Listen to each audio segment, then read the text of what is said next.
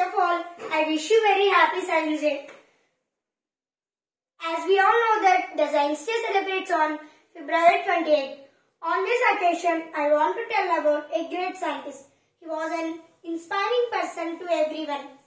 He faced many failures, but he invented many items. His name was Thomos Alwa Edison.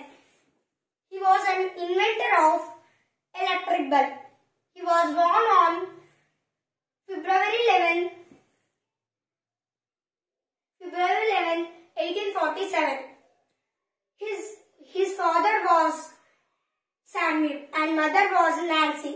He was treated as mentally retarded at school, so that his mother taught him everything at home.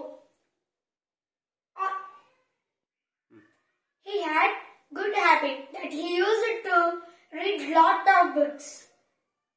He wanted to invent an electric bulb, but he failed 10,000 times.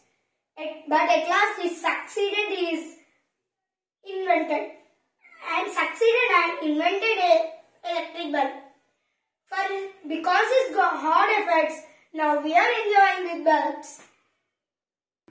We must learn a lesson from his life story. That is, we should try again and again until we get success.